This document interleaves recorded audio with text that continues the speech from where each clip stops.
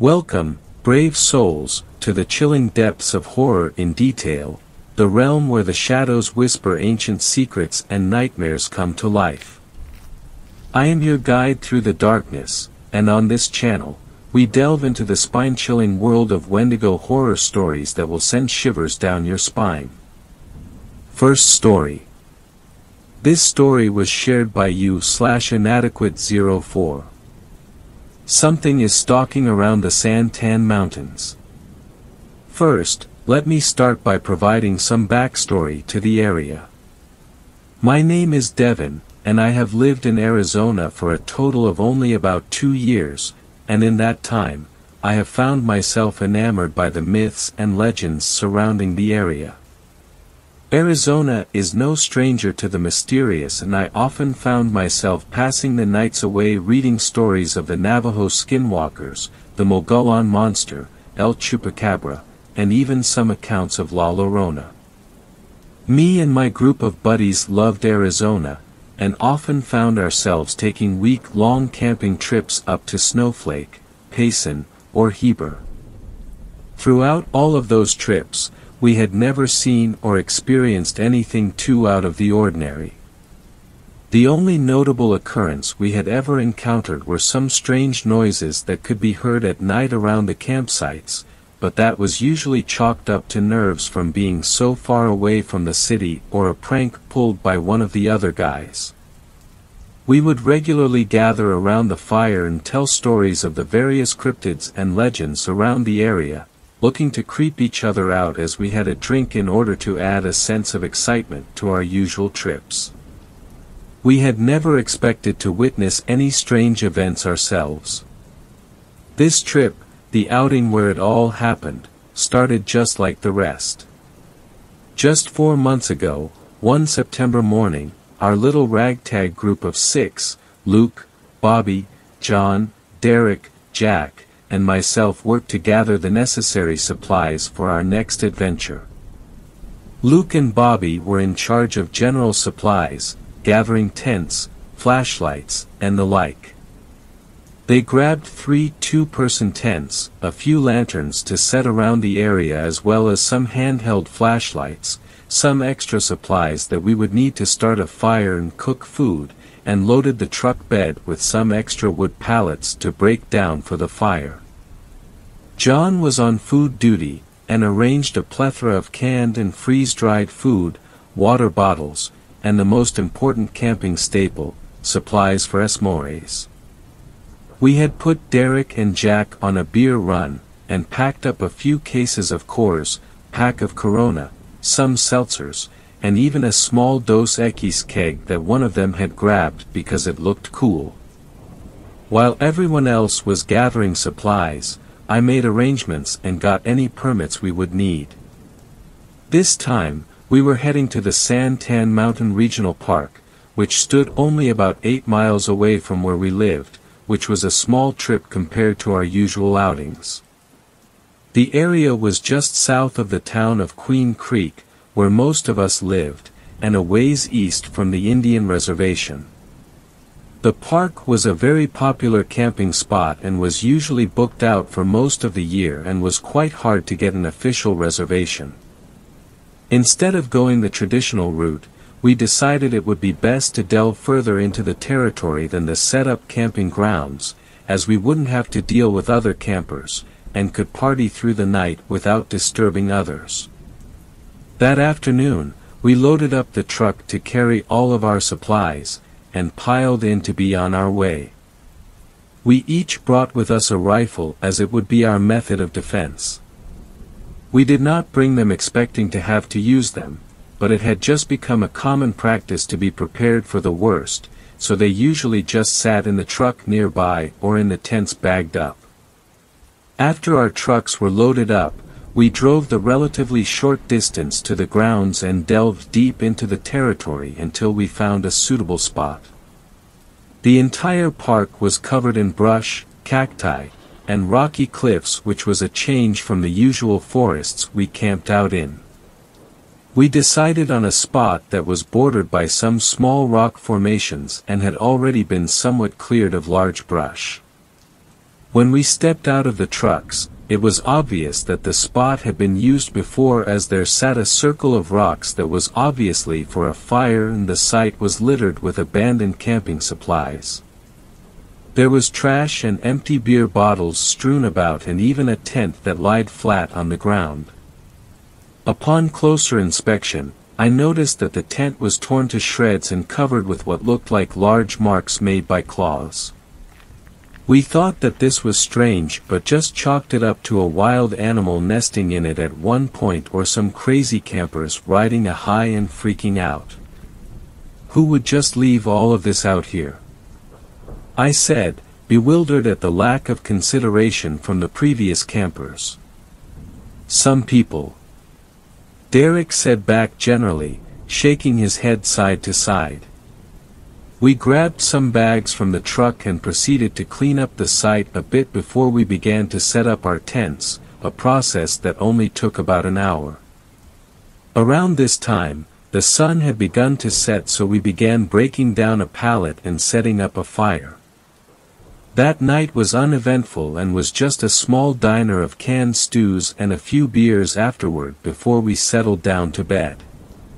Our 3 tents were split between John and Derek, Luke and Jack, and finally Bobby and myself. We were already pretty tired from our earlier preparations and found ourselves dozing off pretty quickly. Sometime in the early morning, it couldn't have been earlier than 3 a.m., I suddenly woke up in a cold sweat. I sat up in my sleeping bag and looked around to see Bobby passed out to my right. I was still groggy, but I could just barely hear the sound of footsteps from nearby my tent over Bobby's snores. I would usually just pass it off as someone getting up to take a piss, but something about the sound of the steps unsettled me. There was no rhythm or reason to them like a normal human's footsteps would. It was like something large was limping or just learning how to walk. That is when I noticed the smell. It smelled like a mixture of rotting meat and mildew, like what wet clothes smell like when they have sat in a pile for a few days. It was overpowering. I could barely even think. My eyes began to water and I think I even gagged a few times. I unzipped my tent and stepped outside quickly to throw up. I emptied the contents of my stomach on the rocks a couple of feet away from the tent and proceeded to dry heave for the next minute or two. The smell had gotten worse when I exited the tent, and as I sat there, trying to pass this feeling of dread that had begun to build up in the pit of my stomach, I felt as if I was being watched from somewhere behind me. I whipped around frantically and looked past the other 2 tents, fumbling for my little battery-powered flashlight in my pocket, quickly clicking it on, and pointing in the direction I felt I was being watched from, and saw nothing. Absolutely nothing. I shined the light left and right, scanning the open clearing in the nearby cliffs, and just as quickly as it had come, the horrendous stench which had plagued the campsite quickly subsided. I clicked my flashlight back off, and sat down on a big rock next to my tent and tried for the next few minutes to slow my breathing and calm my nerves. After what must have been 30 minutes, I had calmed down just a little, and crawled back into my tent and finally dozed off again. That morning, I proceeded to tell the group what I had experienced that night and was quickly met with laughter by the others. "It's unusual to see you so freaked out by nothing, Devin," Jack said to me jokingly. "If you get scared at night, Devin, you can crawl into my tent and cuddle with me," Derek said with a grin. "Very funny," I said back. "Are you sure you didn't have too much to drink last night?" Bobby, my tent mate, asked as he finally crawled out from the tent, putting his hands in the air in a stretch and letting out a yawn.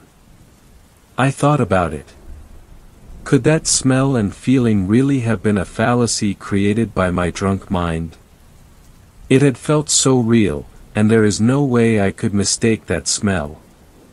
Even now, hours later, I still felt my stomach rumble when I thought of it. Not to mention the footsteps. I don't know, I finally said, trying to move on. The day went by without any occurrence and I forgot about the events of last night and just tried to have fun. That night we all sat around the campfire again, drinking a beer and telling scary stories, just a normal night. Sometime later, John was telling a story and Derek stood up to walk away. "Where are you going?" I called out to him. "I just got a piss," he called back as he faded into the darkness of the night. John continued telling his story, and about 5 minutes into it, we heard the yelling and running footsteps of Derek as he basically tumbled into one of the tents. We leapt to our feet and quickly asked him what was wrong, running over to where he had fallen. He pointed a finger back to where he had just came from and began to babble nonsense, and that's when I noticed he was shaking uncontrollably. Luke knelt down next to him and placed a hand on his shoulder. "Calm down, buddy, tell me what you saw," he said soothingly, trying to get him to calm down. "There's something out there," Derek cried. "It looked like some kind of person or something, but it was fucked up, and it smelled so fucking bad." We proceeded to look around at each other.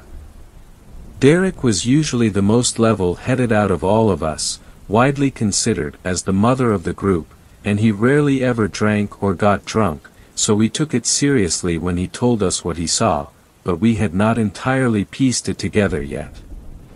"What could it be?" Luke said to the group. "I'm not sure, maybe some kind of wild animal," John said back. "I think we should pull out the guns, just to be safe," I said. "Good idea," Luke agreed. We honestly should have realized then that it was time to leave, but we were stubborn. We thought that we were invincible, that nothing could happen to us, that anything strange could be explained rationally. Sure, we liked to tell stories of mysterious creatures and occurrences, but those were just that, stories, right? We each pulled out our hunting rifles and sat back around the fire once again, trying to stay calm in light of what just happened. That's when we started to hear the sounds. It sounded like screaming, all around us. It sounded like it was coming from one source, but it was coming from multiple places and directions, like whatever was making the noise was traveling around us impossibly fast. John pointed out that it sounded like Derek's scream. I realized that he was right. It sounded exactly like how Derek had yelled earlier when he ran back to camp. Like his scream had been recorded and was played over a speaker over and over again. It sounded artificial, like an animal was trying to mimic a human scream. That's when I noticed the smell. That ungodly stench had returned, and this time, everyone else could smell it. We were all standing up at this point, backs pointed towards the fire, aiming our rifles out into the darkness, trying our best to cover our noses to block out that mind-numbing stench. Then suddenly, the sounds just stopped, and the smell subsided. We had a hard time falling asleep that night, yet despite what we had just experienced, we weren't quite ready to leave yet. To this day, they'll never know why we didn't just leave. Later in the night, I was once again awoken suddenly, only to realize that smell had returned. At this point I was done. I was tired of being afraid of whatever was out here in the wilderness, just outside of my home. I grabbed my rifle that was sitting next to my sleeping bag, quietly unzipped the tent, and poked my head out to see what was outside. What I saw will haunt me for the rest of my life. Standing upright, just past the dying embers of the campfire, hunched over the one of the tents, was an abomination of which I had no name for. It was tall, at least 7 feet tall, and was covered head to toe in sickly pale skin that seemed to almost reflect in the moonlight. In different spots, its body seemed to be almost rotting, with different patches of flesh hanging loosely off of its body and limbs. As I took a closer look at it, I noticed its gangly arms held down by its sides were different lengths. One arm was longer than the other, and not just slightly, but by a few inches. Its arms were skinny and bony, seemed impossible long, and had joints turning in all the wrong areas. At the end of its hands it had what looked to be long finger-like claws. I was not able to get a good look at its face yet as it was turned away from me, standing over one of the tents across from me. I felt this rising sense of indescribable dread as I watched it. I thought of all the possibilities in my head, thinking back to the torn-up tent that we had noticed when we first arrived. I imagined that at any moment, this creature could rip through the tent and my friends with its claws before they could even react. With a burst of adrenaline, I opened my tent the rest of the way slowly, walk quietly outside, and aim my rifle at the head of this creature. Just before I am about to shoot this thing, I hear Bobby's fearful yell behind me. "What the fuck is that?" he yells. The creature in front of me whips around at an impossible speed. That's when I saw its face for the first time. It had deep hollow sockets where its eyes were, and its eyes glowed a menacing yellow. Its mouth stood agape with a fear-inducing set of jagged sharp teeth, and it let out a mind-numbing screech that sounded like a mix of a high-pitched screech and low growl. I tried to shoot it, but I either missed, or the bullet did no damage, knocking me down, and dug its claws into the sides or my torso. I screamed in pain, feeling the creature's claws digging into my flesh, looking into the eyes of this thing on top of me, smelling its rancid breath, almost causing me to pass out.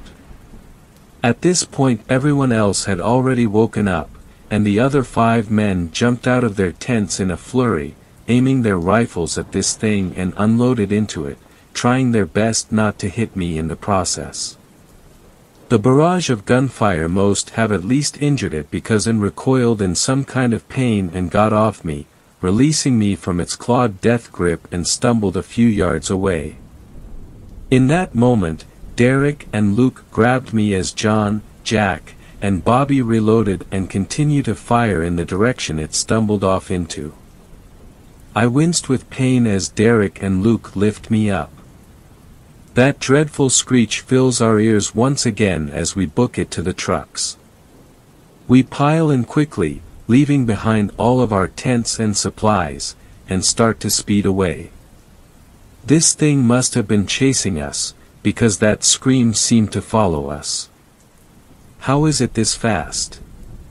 We're going like 80 miles an hour, said Bobby in the driver's seat as he pressed the pedal to the floor, trying his best to maneuver the pitch-black landscape to get back to the trails.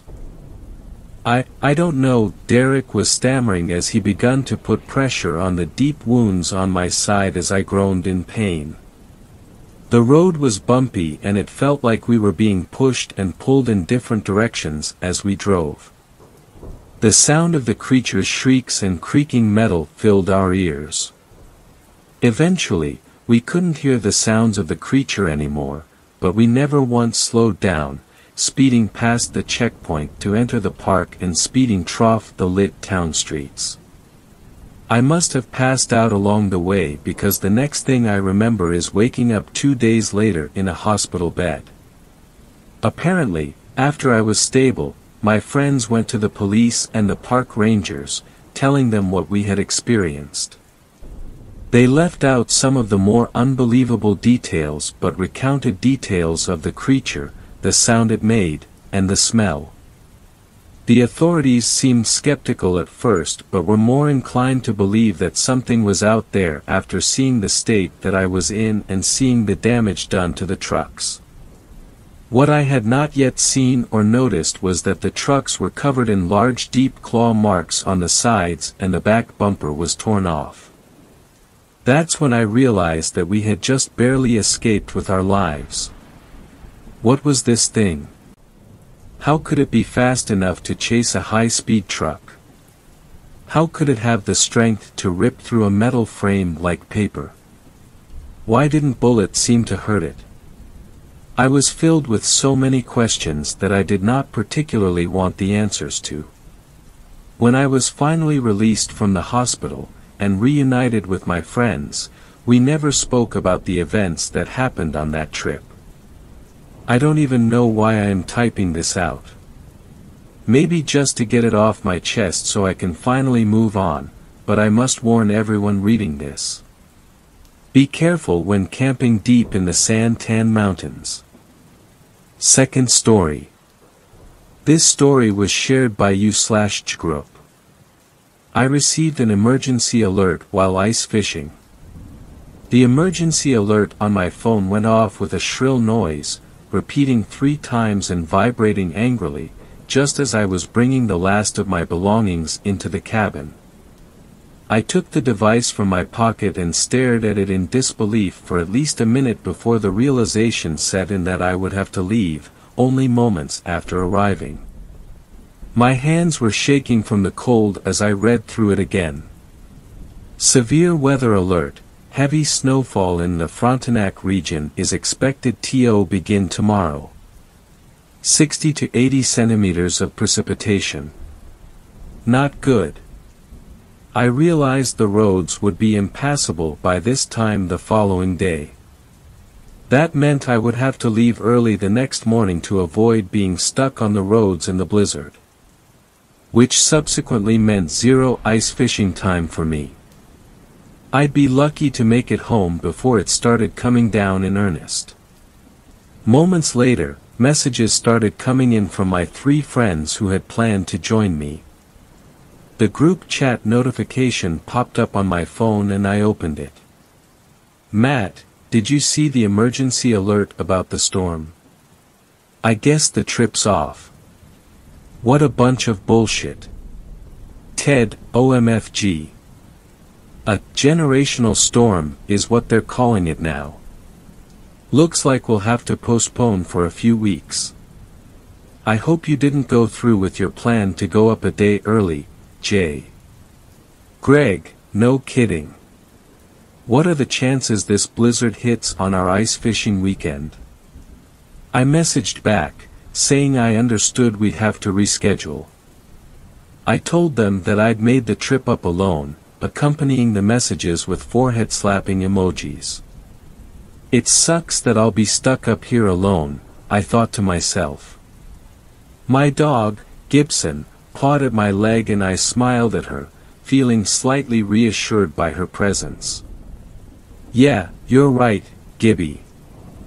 I'm not completely alone.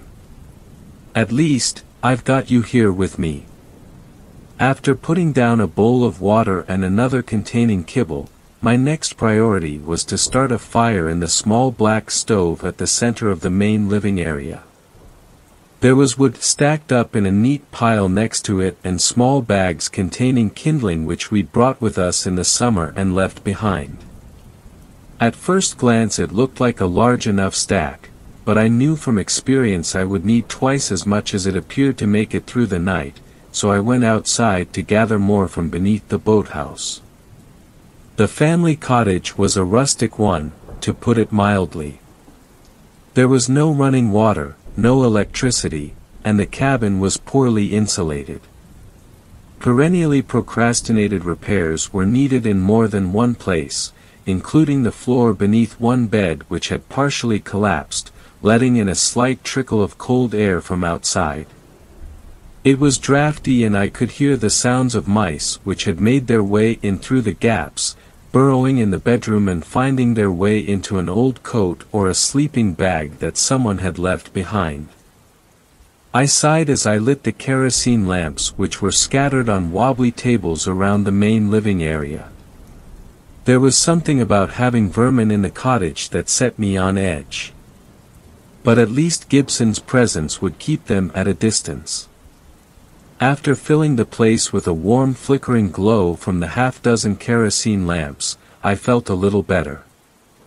There was reassurance in having fire, and I started working on making a big one in the stove that would keep me warm through the night. I loosely wadded up some newspaper and then stacked dry kindling on top, making a teepee. Over that, I added larger pieces of wood, until it was piled up to the ceiling of the small stove. Then I lit a strip of cardboard and held it up to the paper inside, catching it alight from several places, watching as it began to burn, and then flared up in a bright, white-orange glow. Holding my hands up to the fire, I watched it and warmed myself up. Eventually I took off my boots and my coat, the entire cottage gradually getting toasty. There was no sense unpacking, I thought, taking a beer out of the cooler and opening it. I took a sip and couldn't help but grimace at the taste. I'd never tried the brand before and I'd picked it up on a recommendation. It was awful. And lukewarm to boot. Par for the course considering the trip so far. I took out my phone and watched Netflix while the beer went flat beside me. I lifted Gibson up onto the futon with me, so that she was off the floor, and close to the fire where it was warm. Eventually I got bored of office reruns and called it a night, adding another log to the fire and reminding myself to wake up in an hour to keep it going. Pulling the futon even closer to the stove so that it was as close to the fire as safety would allow, I curled up in my sleeping bag and drifted off into an uncomfortable slumber, constantly tossing and turning, trying to stay warm but not succeeding. I woke up to the sound of whining coming from Gibson trembling on the bed beside me. I was so cold that I was actually scared. My teeth were chattering uncontrollably and I realized a few hours had passed. The fire had gone out completely, reduced to mere embers at the base of the stove. I put on my jacket and blew hot breath onto my fingers, pulling Gibson closer to me. She was shaking badly as well. My hands were trembling as I put more newspaper and kindling onto the fire, blowing into the embers and hoping they would reignite. My lungs felt frozen and my heart was beating fast, my skin prickling with pins and needles turning into total numbness in my extremities. I'd never felt so cold in my life, and realized it was far beyond the weather forecasted on the news. It seemed like it was -30 degrees, and steadily dropping further. Terrified that I would not be able to get my body temperature back up, my mind started racing, thinking of worst-case scenarios. If I couldn't stop shaking pretty soon, it would be impossible to start a fire again. I recalled that my truck was just outside, and I could get in there and start it up, turning on the heat until I felt warm again. But the idea of getting out there and the truck refusing to start was too much to take. And considering the state of the beat-up old Ford, that seemed like a distinct possibility. So I continued stoking the fire, blowing on the precious few embers and adding more newspaper every so often, until a tiny flame had begun to grow. I held my shaking hands up to the measly fire and added pieces of kindling sparingly, one by one, terrified of it going out again. Pulling Gibson closer, we shared each other's warmth and I began to feel half human again. A sound came from outside the cabin suddenly, startling me and causing me to jump, my heart skipping a beat then pounding faster and faster in my chest. A noise like fingernails being dragged across the siding could be heard from all around, echoing in the small space. Something was going from one end of the cottage to the other, attempting to get inside. Deep, guttural breathing could be heard, grunting and snorting, desperate as it scraped its talons against the boarded-up windows. Gibson began to whine, making high-pitched noises as she huddled closer to me, and I put my hand over her muzzle, muffling her sounds. Was it a bear? I wondered, and realized I was holding my breath. I thought about the holes in the flimsy facade of the cabin. The spot beneath the bed where mice were getting in. I thought about the broken screen door and the wooden one behind that which needed to be replaced, almost falling off its rusty hinges. The entire cottage felt so frail and insecure all of a sudden, as I heard the loud noise of whatever that thing was, breathing heavily just outside, trying to get in. Maybe it was too cold out there even for it. The ground shook with the weight of the creature as it made its way around the cabin. I was so focused on it that I didn't notice the fire going out again at first, as it fizzled down to embers. I continued holding my breath until it was gone. And then I relit the fire, my shaking hands barely able to get it going again. Once it was burning hot, I didn't sleep anymore. I pulled Gibson close and the two of us stayed up all night watching the fire with weary eyes, taking occasional glances at the door. Even once we were both warm, we continued to shiver. When the sun came up, I didn't notice at first. It was dark in the cottage 1 minute and then it was light. I blinked my eyes a few times and rolled out of bed, deciding I would waste no more time before leaving. I just hoped the bear or whatever had been outside the night before was gone. Gibson was scratching at the front door, asking to be let outside to pee, which told me it was probably safe now. In the light of the morning, all that had happened seemed like a bad nightmare, and I told myself maybe it had been. Until I got outside and saw the claw marks which marred the exterior walls. Shuddering, I threw my belongings in the truck, doused the fire with too much water, and took one last look at the place. What a shitty weekend this turned out to be, I thought to myself. With more people around, it was easier to keep the fire going, taking turns feeding it with wood so that everyone could sleep through the night. But it was frightening being up here by myself, even with Gibson by my side. I'd never done it before in the winter and I never would again. There were too many things that could go wrong. A freak snowstorm, a fallen tree blocking the road, getting stuck or going into a ditch, and those were just the beginning. I wanted to get out of here before any of those things happened. The truck didn't want to start at first. I turned the key in the ignition twice, hearing only a click and the absence of any engine noise. Cursing loudly, I checked to make sure I hadn't left an interior light on, or something which could have drained the battery. Satisfied there was still a charge, I tried one more time, and finally the old shitbox let out a cough and kicked into life. The engine began to sputter, before finally settling into a steady, rusted purr. "All right, Gibson. Let's get out of here," I said, rubbing the dog's head and smiling as she blinked her eyes. She looked content in the front seat, happy to be back in the truck and out of the old cottage. There was a thin layer of snow on the gravel road, and the tires got moving easily enough.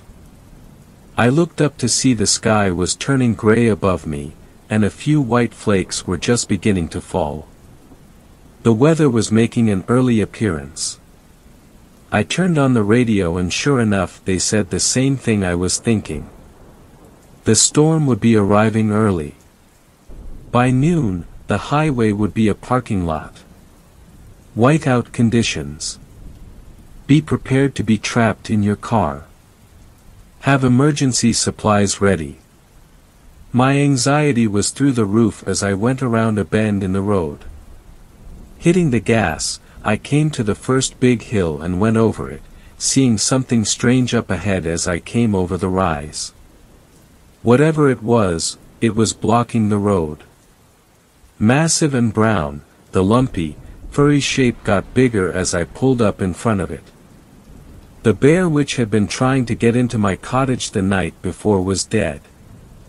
lying in the middle of the gravel road and blocking it completely. At first I thought it had frozen to death. I got out of my truck to inspect it and was surprised to find there was a horrible smell coming from the carcass. It was a chemical smell, noxious and unpleasant, like some sort of factory waste. The snow had melted all around the beast, and blood and entrails were pooling around the far side. What the hell could do such a thing? Aren't bears at the top of the food chain? Alpha predators? Gibson was by my side, but she did not venture near the body. Usually she would be curious, trying to sniff at something like that, but she stayed next to me, emitting a low growl. The road was completely blocked, I realized. There was no way out. Not unless I could move it. But no matter which way I attempted it, the giant body of the dead bear would not budge. It weighed a ton. There were large trees on either side of the road, too close to drive past. There was only one other way out, which was by driving across the frozen lake, and that way was risky. I hadn't been able to test the thickness of the ice yet. It would need to be nearly a foot deep for me to feel comfortable.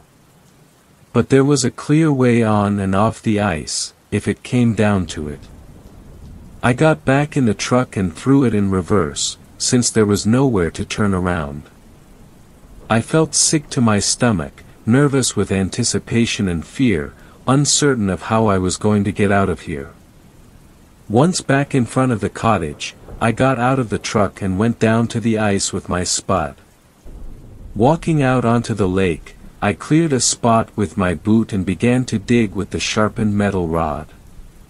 Satisfied that I'd found the bottom of the ice, I put the tape measure through the hole, hoping it would be close to a foot. Looking at the tape measure, my heart sank. The ice was barely 7 inches thick. Just below the minimum 8 inches where it would be safe to drive a vehicle across. And my truck was on the heavier side, I would feel more comfortable if it was a full foot thick or more. I pulled out my phone and checked for a signal, deciding it was time to call someone for help.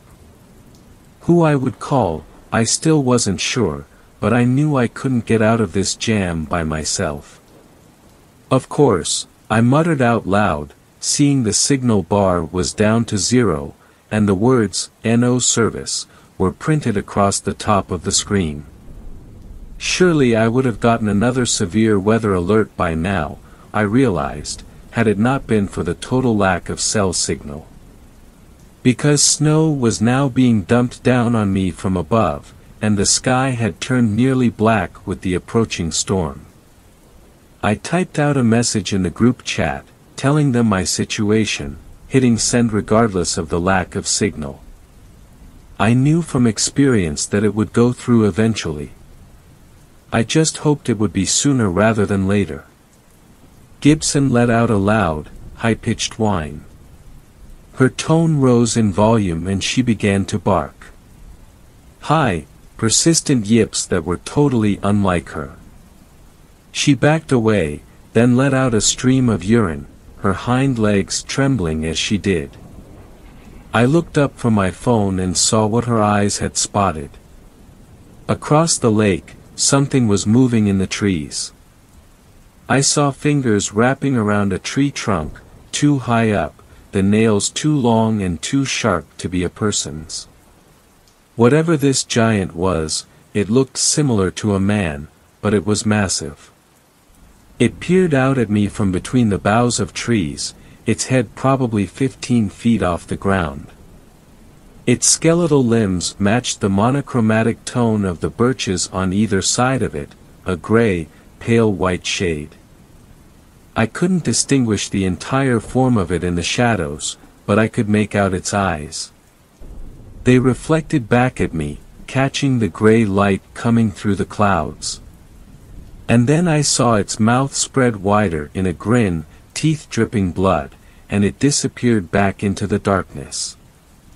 The temperature felt like it had dropped to 30 below freezing again, as I began to shiver involuntarily and looked down to see Gibson was doing the same.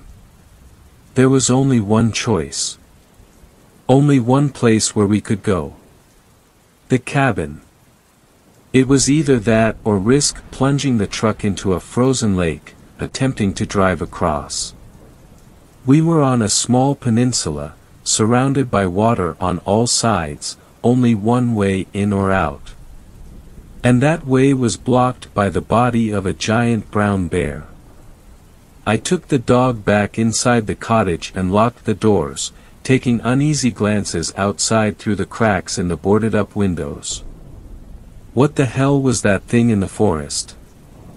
I asked myself over and over again. But no answer would come to mind. There was no creature I could think of that was 15 feet tall, with reflective eyes, which stood on two legs like a man. Capable of disemboweling a full-grown bear. Capable of causing the temperature to plunge all around me. There was only one creature capable of that. And it wasn't supposed to exist. It was something from myth and from folklore, from legends that aren't supposed to be real. It's a Wendigo, I said aloud, immediately regretting the words, as if saying them made it true. As if saying them would summon it. Wendigos are supernatural creatures born of Canadian First Nations folklore. They live in cold, remote places, and make people go mad merely through their presence. They thrive on the hunger, despair, and loneliness of their victims, who usually live in remote communities. They drive families apart, instilling urges of cannibalism in people and making them want to consume their own loved ones, during the lean, hard months of winter. They turn people into raving cannibals, driving away all their loved ones. And then, once you're alone, the Wendigo strikes. It either consumes you while you're still alive, tearing the flesh from your bones while you beg and scream, or it turns you into one of its own kind. But the Wendigo's greatest curse is that no matter how much flesh it consumes, it only grows hungrier. With every ounce of meat it takes in, it grows taller and more emaciated. Its hunger grows more insatiable with its height, until it is a towering beast with its head amongst the treetops as it roams the forest, constantly searching for its next meal. Gibson whimpered and burrowed her face into my armpit, as if hearing my inner thoughts. Trying to reassure her, I stroked her fur and told her it would be okay, although I had a feeling it wouldn't be. I tried to get the fire going again, but it was a fruitless effort. Everything inside the stove was damp and wet, and I scolded myself for dousing the fire with so much water. Still, I kept at it, knowing we might be stuck there for a while. Pretty soon the wind was howling and blowing outside and the snow was piling up in front of the door.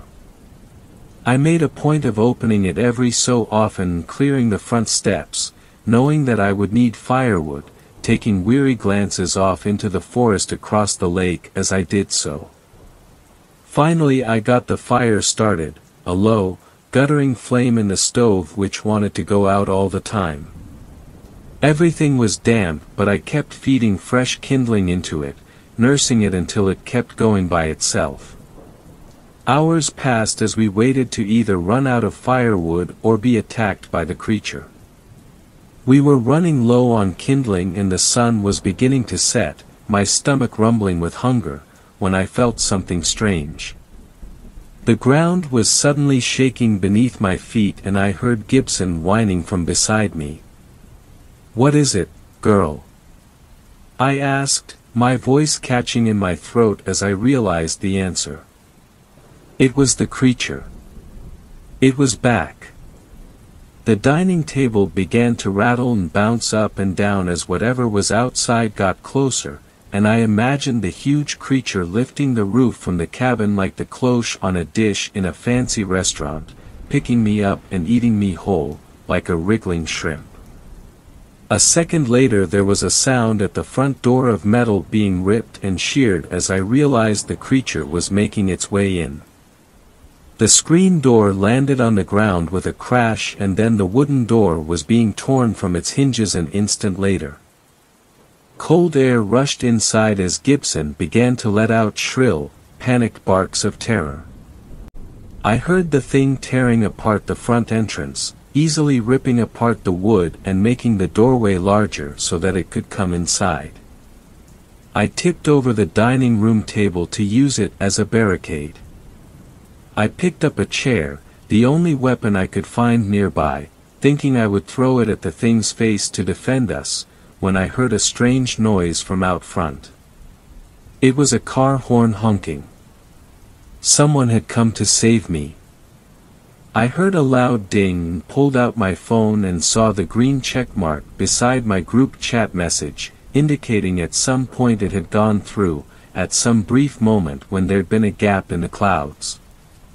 Reading the one new received message on my phone, a hopeful smile spread across my face. "Matt, you just had to skip town a day early and go ice fishing, didn't you?" "What the hell is that thing?" Ted was yelling from outside. "I don't know, but it's trying to get inside." "Jay! Are you there?" I shouted back that I was. There was a loud screech from outside which I realized had come from the monster. They'd actually wounded it somehow. I ran to the front door with Gibson and looked up, seeing the creature for the first time. It stood with its back to us, its head among the treetops, even taller than it had appeared at first. My friends had caught it off guard, but now it was fully aware of them, and it was going after them. The Wendigo was distracted by something in front of the cottage, and I realized one of my friends had gotten out of the car and they were using themselves as bait, so that I could flee the cottage safely. They had driven across the ice with their lighter vehicle, just as I had hoped to do. I guessed that they'd also run into trouble moving the body of the giant bear which blocked the road. "Jay!" Ted screamed out the window, driving the car in circles on the ice, as if too terrified to stay still.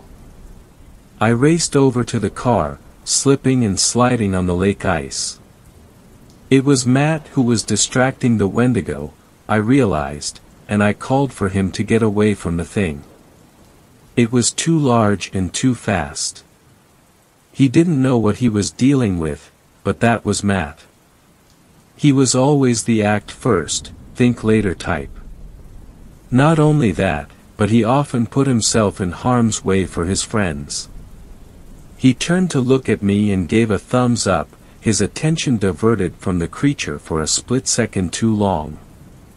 As Gibson and I got into the car, we heard his screams, and I looked to see the Wendigo had closed the distance in an instant, and was picking him up like an insect, turning him and taking bites from him in places. As Matt screamed for help, the creature peeled off his skin, exposing his skull as he ate his face. The calls for help turned to bubbling gurgles and wet, choked sounds, and I nearly got out of the car to run after him, but Ted grabbed my wrist and pulled me back inside. "You can't save him," he said with wet, red-rimmed eyes, and eventually I relented. We raced away across the icy lake, making a path through the blizzard, cutting a swath out of the fresh fallen snow on our way back to the main roads. For a while we debated what to do. Should we call the police? Our friend had just died, after all. But we knew that if we did we would be considered suspects. And with no other reasonable explanation, they would pin the death on us. They would say we killed him. There was no box you could check on an official police report, citing a Wendigo attack, after all. Such things didn't exist. They were myths. Legends. As it turned out, we wouldn't have to worry about it. A message popped up from Matt on the group chat just a few minutes after we got home, and I had to tell myself it wasn't all just a nightmare, hallucination from the cold and from lack of sleep and food. But Ted and Greg both told me I hadn't imagined it. What we saw was real. As much as I wish it wasn't. The three of us read the message on the group chat again and again. My heart was beating fast and a sick knot was growing in my stomach, bile rising in my throat that I could taste inside my mouth. Matt, hey guys, you really missed out on a feast. Ice fishing is just as much fun in a blizzard, if not more. Let's reschedule the trip for next weekend, okay? I'll be waiting for you here. As much as we don't want to go, we've resolved that we have to. We can't leave Matt like that. We have to help him. Next weekend we're making the trip back up there. Even if it kills us.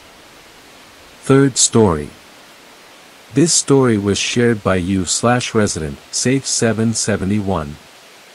My parents went hiking 3 days ago. The search party found their GoPro still recording. It was sudden. We got a call from a nearby city's police station.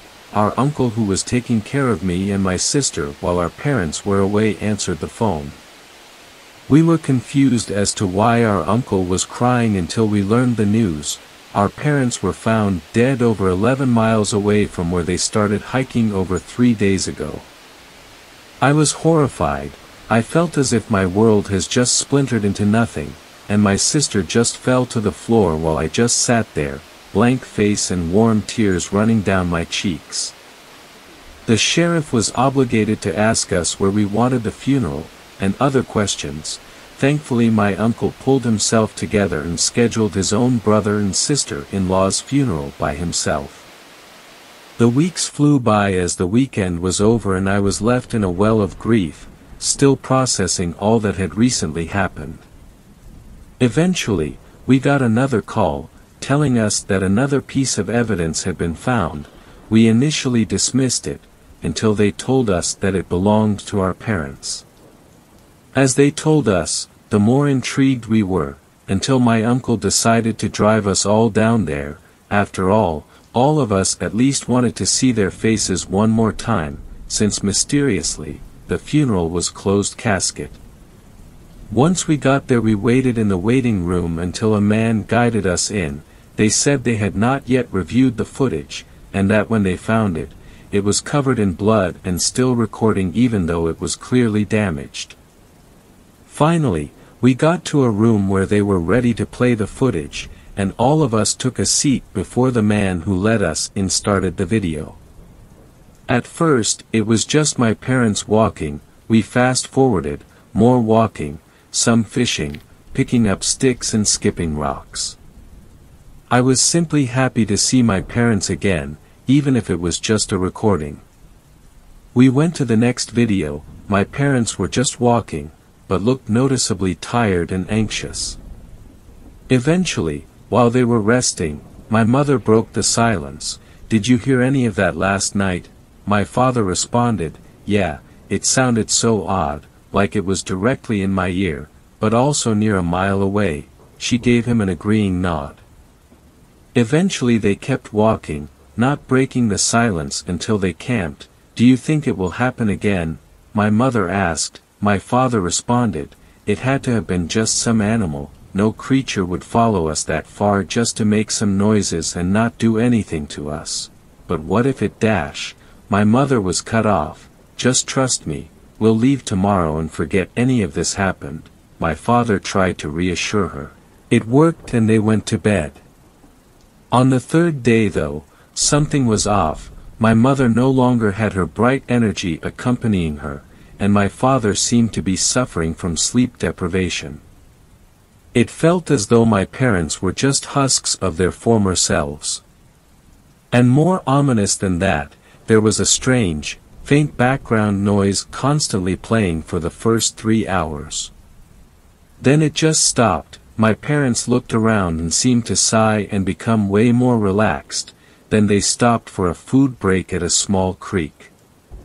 It seemed good, until that noise started back up, and louder than before. This caused notable dread in my parents, as the fear in their eyes was visible. They both ran away, leaving all their food behind, as the noise kept getting louder. Eventually, my mother tripped and her bone-chilling screams could be heard in the background as the noise seemed to stop with her. After 2 hours of non-stop running, my father ended up at our house backyard. I heard him sobbing uncontrollably. He was a mess just by the audio. He started to get it together and approach our house, until the light around him seemed to wash away, like fresh paint in reaction to water. We sat there watching this overwhelming silence and darkness, until it was broken by a faint sound. Then it got louder, and louder, until it felt like my eardrums were about to pop. My father appeared back in the woods, but he was not alone. As he turned, a part of the screen seemed to warp and glitch out. My father looked at it, and started screaming as the thing approached him in the blink of an eye. My father seemed to be screaming as something was inserted into his mouth, then it stopped when the snapping of his bones was heard. The GoPro fell onto the ground, and it filmed my father floating over the glitching part of the screen. Then both of them just seemed to phase out of focus, and into nothingness. I was in shock by what I saw, and so was everyone else in the room with me. My sister was pale, and my uncle looked completely petrified. Finally, the police escorted us out. The drive home was silent, and we all seemed to not dare to speak a word, because, in the silence, we all heard it. The faint sound of the thing that killed my parents, slowly approaching. Fourth story. This story was shared by you/drblackjack21. My girlfriend took me camping. I just want to start by saying that dating is hard. Once you get past all the bots, ads, and scammers and meet a real person, the guessing game begins. Why is this person actually available right now? Are they really just down on their luck, or is it something else that you're happier not knowing? Then, once you figure out their deep dark secrets, the question becomes, are they willing to put up with your deep dark secrets? This process can take weeks to sort out, usually resulting in a dead end somewhere, forcing you to start over. The whole thing is frustrating, demeaning, and humiliating enough that you're physically and emotionally exhausted, making you just want to give up and be a loner. Now I know what you're wondering. What's this got to do with anything? Well, it's kind of simple. A little bit ago, I wrote about how my girlfriend, Wendy, never eats and that I heard some unsettling things at her house the last time I visited. Well, I decided to keep seeing Wendy. Sure, she might have some unusual habits, but she makes me feel good about myself, and I'm happy with her. So what if she never eats or chases off bears while nude in the middle of the night? Compared to returning to the dating scene, that's really not so bad. We even have nicknames for each other now, country girl and city boy. I'll let you guess which is which. Anyway, that's a rather long and roundabout way of saying that, yeah, I went on that camping trip with her, and things didn't go quite how I expected. First off, I want to say that she was right. The forest really is beautiful. The sun's heat, combined with the coolness of the shade, while listening to the insects drone lazily in the background, seems to slow time to a crawl, making each breath a relaxing experience in and of itself. It's entirely unlike anything you'll experience during your morning commute.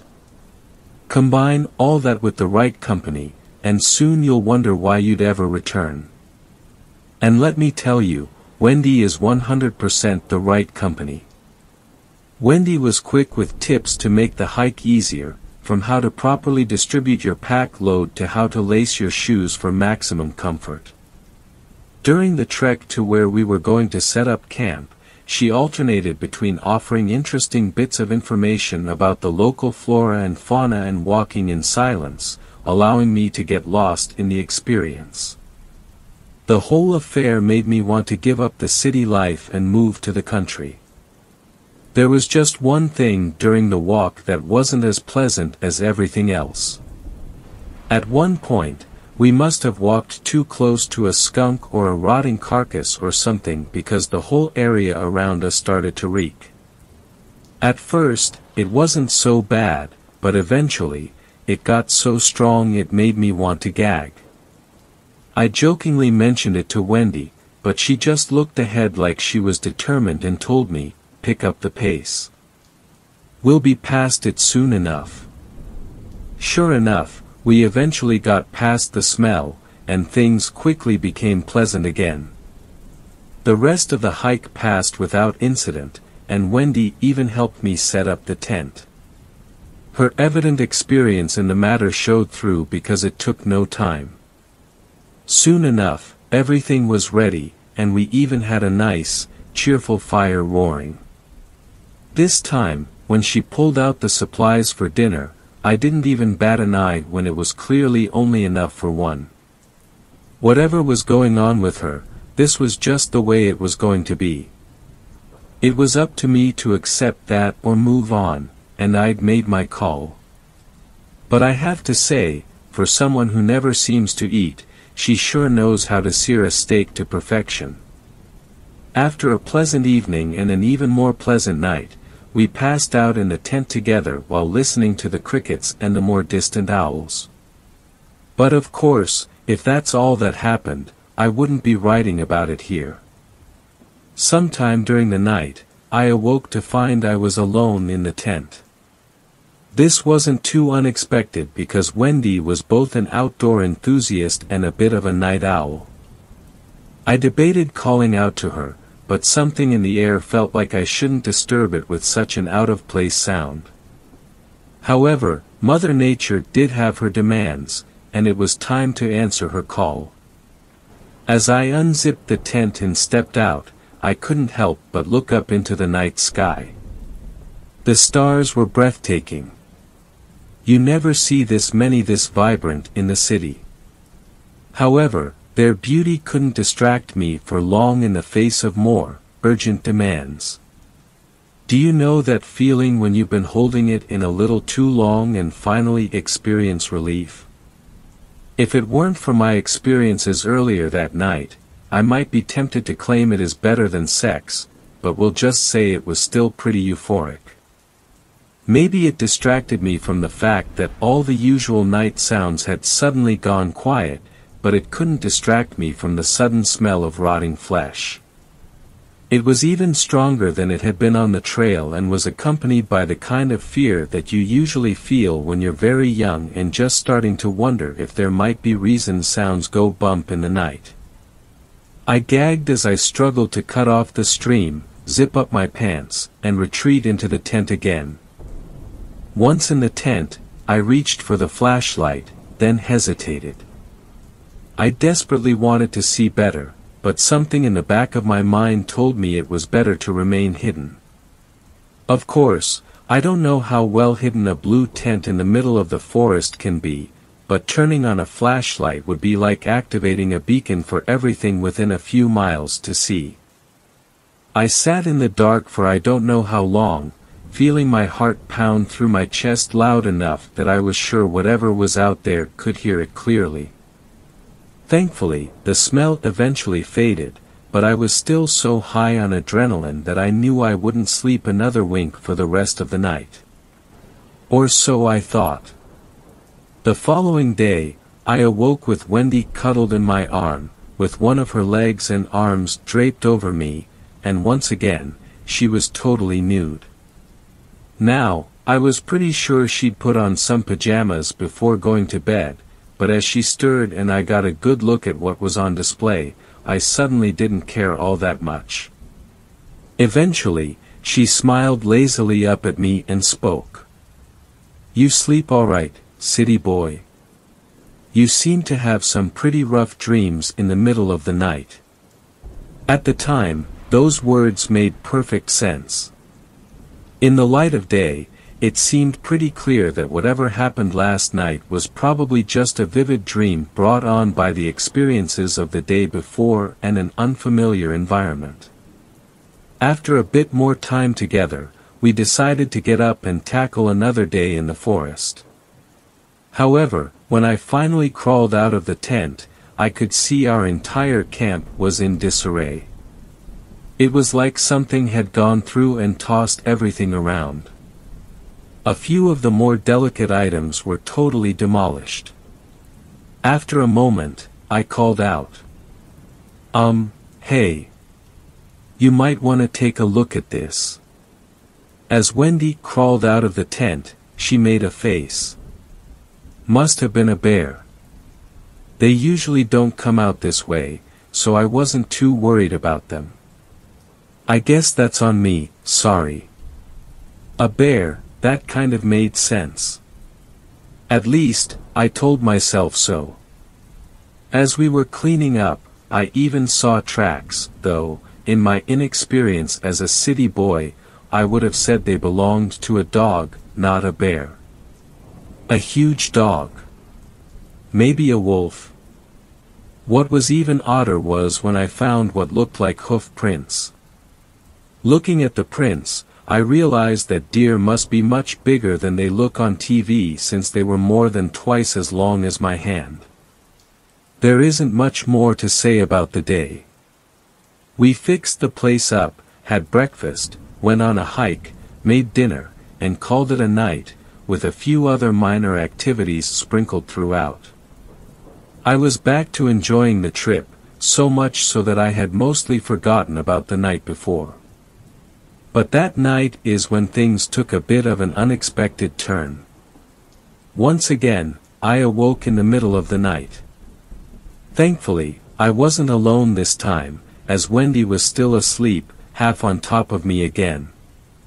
However, that stench was back and stronger than ever. It was amazing how bright it seemed in the tent. It must have been a full moon, or at least nearly full, because I could clearly see the shadow of a large deer pass between us and the night sky. But there was something wrong with this deer. It was clearly too tall, as if it was standing on hind legs, and when it opened its mouth, I could even make out a mouthful of very sharp teeth. I couldn't help it. I felt myself breathing more heavily by the second as my heart rate skyrocketed. My mind went blank when I suddenly felt Wendy stir. Remembering the presence of my considerably smaller girlfriend, I suddenly felt protective, as if I couldn't let anything happen to her. I was just about to tell her to be quiet when I noticed her looking up at me with a finger on her lips as if telling me to do the same. Then she whispered to me, "Stay in the tent," and started to get up. I don't know what I was thinking or if I was thinking. All I knew was I couldn't let Wendy go out to face whatever that was, so I reached out and grabbed her wrist before she could exit the tent. However, when she looked back at me, I released her immediately, almost as scared of her as whatever was outside the tent. Her eyes reflected light back at me like a cat's, and I could see the nails on her hand growing as I watched. In half a moment, she turned back around, opened the tent, and climbed outside. I will never forget the sound I heard at that moment. After I got home, I looked up the calls of a bunch of wild animals, and in hindsight, I'd say it was like a compilation of an elk call, a rabbit scream, and a mountain lion scream, but impossibly loud. Wendy shouted in answer, her tiny human voice sounding so frail in comparison. At least it did until it started to change, morphing and twisting into the howl of an impossibly large wolf. I couldn't help it. I peeked out the tent flap, and standing in front of the tent was what I could only describe as a werewolf. The little 5 foot and change Wendy was now standing at least 7 feet tall, covered in fur with claws and fangs that looked like they could tear through steel, and she looked ready for murder. Then, some movement on the opposite end of our camp drew my attention, and I witnessed a living nightmare that suddenly made a werewolf seem like less of a problem. It looked kind of like a deer if a deer had more articulated limbs far too long for its body. The feet ended in hooves, but the hands ended in long bony claws. The whole thing looked desiccated, its skin drawn so tight over its ribs and arms you could make out the skeleton beneath. The fur was spotty and looked partially rotted, with open holes leaking bodily fluids that should never see light. Its teeth were long and serrated, clearly meant for tearing rather than chewing. I sometimes hear hunters talking about deer being 8 or 10 points, but if I had to estimate, this thing had a 30-point antler, with many of the tines covered in what I suspected to be dried viscera from previous victims. The two monsters charged each other. The nightmare, which I now know was a Wendigo, lowered its head, intending to impale its opponent, but at the last second, Wendy threw herself nearly flat on the ground, only to rocket up into the Wendigo, latching onto its long neck with her powerful jaws while her hind feet kicked gouges into its vulnerable stomach. However, the Wendigo didn't seem willing to give up that easily and tossed Wendy aside. She hit the ground hard and was soon set upon by the other monster. She raised an arm to defend herself, only for the Wendigo to latch on with its own teeth, easily tearing through her skin and muscles. With a powerful kick, Wendy pushed the nightmare back, then started swiping at him over and over, making it lose ground. However, lowering its head, the Wendigo charged forward again, and this time, Wendy wasn't fast enough as the Wendigo caught her on his antlers and flipped her over his back, with new blood darkening the tips of the tines. But that was its downfall as Wendy sprung up and again latched onto its neck with her teeth, this time from behind. The nightmare struggled in vain, occasionally raking Wendy with his claws, but she refused to let go and began ripping and tearing her way through its neck until she grabbed hold of its antlers, and with one final jerk, the head came free. I don't have the heart to describe what came next, but let's just say the sound of flesh being torn and eaten is much more distinct through the thin membrane of a tent than a closed cabin window. Time passed.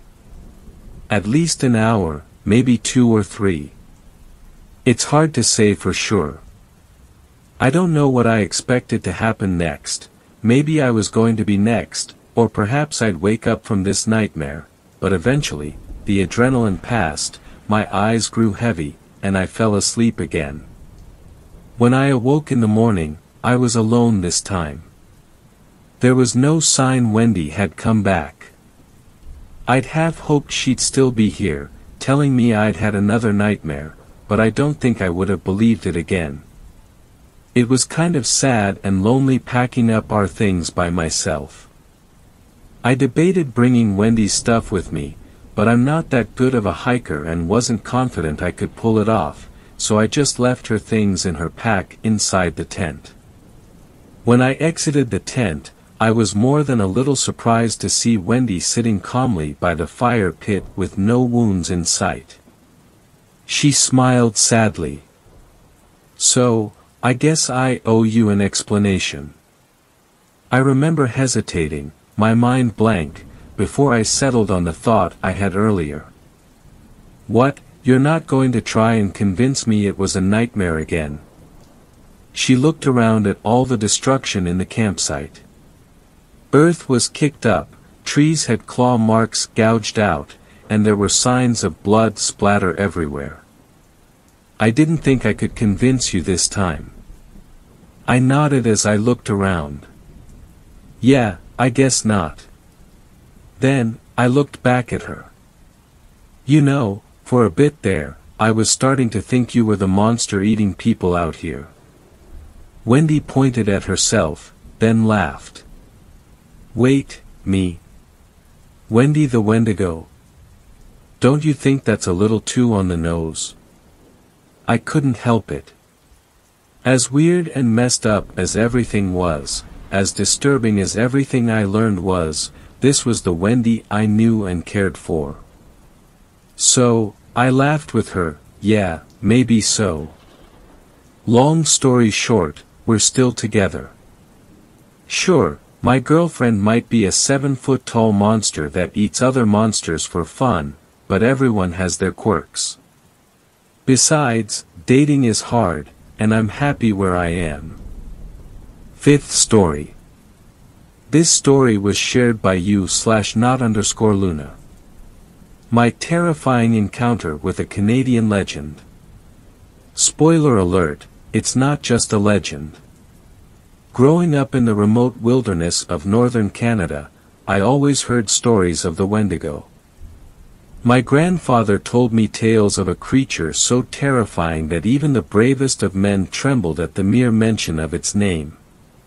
But I never truly believed in the legend until one dark, snowy night. The whistling started faintly at first, like a haunting tune carried on the frigid wind. But it grew louder and more insistent, like it was calling out to me personally. I tried to ignore it and kept hiking, but the whistling persisted, creeping closer and closer until I couldn't ignore it any longer. I peered into the darkness beside me and saw a figure standing in the woods. It was tall and thin, with skin stretched tightly over its bones, and its eyes glowed gray with a fierce hunger. I knew instantly what it was, the Wendigo. The instant I noticed it in the woods, it stopped whistling for a moment and twisted its head like it was intrigued that I had given in to its call. It began to whistle again, a melody so haunting that it seemed to penetrate my very soul. It was like it was trying to hypnotize me, to lure me into the woods where it could claim me for its own. I was paralyzed with fear, unable to move as it began to creep closer and closer. Its claws and teeth gleamed in the moonlight, and I knew that if it reached me, it would be the end. I turned to continue hiking. I just needed to get back to my cabin, I told myself. But then, it started snarling. The whistling faltered for just a moment as I heard its footsteps thumping through the woods. I grabbed the knife my grandfather gave me as a boy from my bag, ready to strike. When my grandfather gave me this knife, he told me to always keep it close because it might just save my life one day. As soon as I heard the Wendigo break through the tree line, I threw it with all my might. It hit the creature square in the chest, and it let out a blood-curdling scream. It writhed in agony as I watched, frozen with terror. But then, to my horror, it began to change. Its skin began to peel away in strips, revealing a twisted and gnarled form underneath. Its limbs elongated and twisted into new shapes, its jaws unhinged to reveal rows of razor-sharp teeth. It was transforming into something even more monstrous than before. I turned and ran as fast as I could, my heart pounding in my chest. I could hear the Wendigo behind me, its ragged breaths and pounding footsteps echoing through the trees.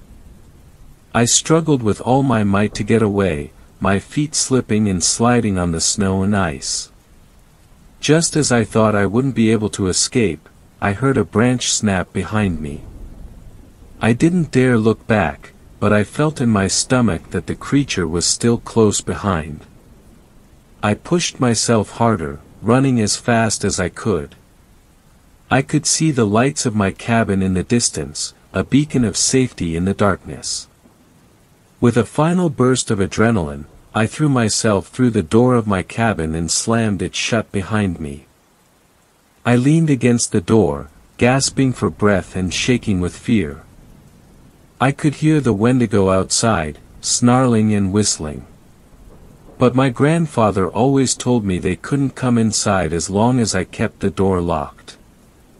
I stayed there for what felt like hours, too scared to move. But eventually, the snarling and whistling stopped, and I knew that the creature had moved on. I didn't manage to sleep that night, but hours after the sun came up, I carefully opened the door and went back outside and into the woods. I followed my own footsteps in the snow. The Wendigo's nowhere to be seen, as if it hadn't been stomping into the ground with what sounded like an earth-shattering force. About halfway to where I thought I had first seen the Wendigo, I found a tree. Mangled, split in half and laid out diagonally across the path, I realized this tree was how I was able to get away. Then I thought back to what my grandfather said about the knife. Maybe the knife made the tree get in the way. Maybe not. Either way, I never forgot that night. For years after that night, I lived in constant fear of the Wendigo's return. Every time the wind whistled through the trees, or a stray twig snapped in the woods, I would freeze, waiting for the sound of that haunting melody. Thanks a lot for watching the video till the end. Subscribe to our channel Horror in Detail.